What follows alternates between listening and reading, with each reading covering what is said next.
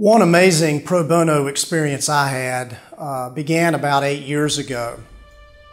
A lady by the name of McCallum had a daughter of 31 years, and her daughter also had a son, young son, and as a result of ingesting a drug, she died. Marianne called me, and I'll never forget the telephone call initially that we had. She told me that she did not want to file a lawsuit because she did not feel like that was her mission or her purpose. And that is not the way that she wanted to deal with her daughter's death. She told me that she had the means to support and take care of her grandson, but she really didn't have the ability to pay a lawyer for advice. What she told me was interesting.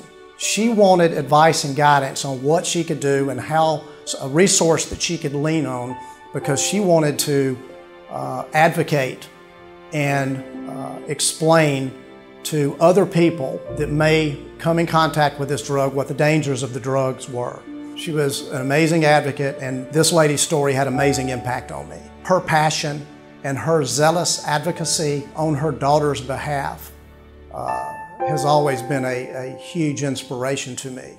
Here's what she did. Through her efforts, her blogging, her writing, her reaching out to the FDA, and many discussions with several attorney generals across the country, she was able to help bring the executives to this large pharmaceutical company to justice. They were criminally prosecuted, and successfully so, in a great deal in a part to what she did. It's amazing the way that she has dealt with this issue, and for her, it was her way of recognizing and remembering and celebrating the life of her daughter.